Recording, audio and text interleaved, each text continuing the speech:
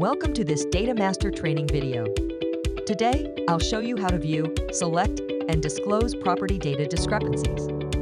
But first, let me tell you more about DataMaster. Our software gathers all the necessary property data for appraisers to complete their appraisals faster and eliminate costly errors that can delay real estate transactions. Appraisers who use DataMaster Pro consistently rank higher than their peers in accuracy and speed. I'm going to break up this video into 3 parts. First, I'll show you how to view discrepancies by comparable property. Next, I'll show you how to view discrepancies for specific data fields. And finally, I'll show you where to view discrepancies before sending files to your form software. Let's get started.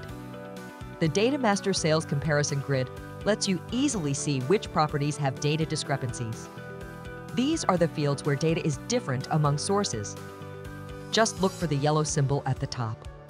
Click on the symbol to view a pop-up window with any data discrepancies related to that property. To keep the interface clean, we only list the fields where the data differs.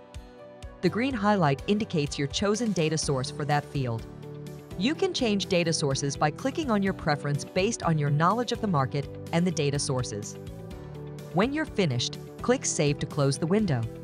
When you save the record, DataMaster automatically logs the change in your digital work file. The symbol on the top changes to green to indicate that you've reviewed the data, even if you didn't make any changes.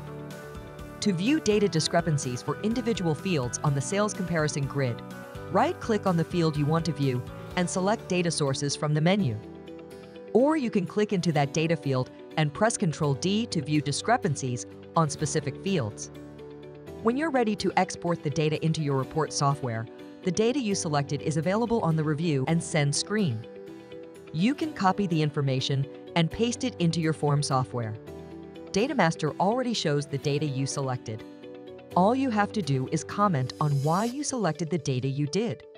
And that's how easy it is to view, select, and disclose property data discrepancies using DataMaster.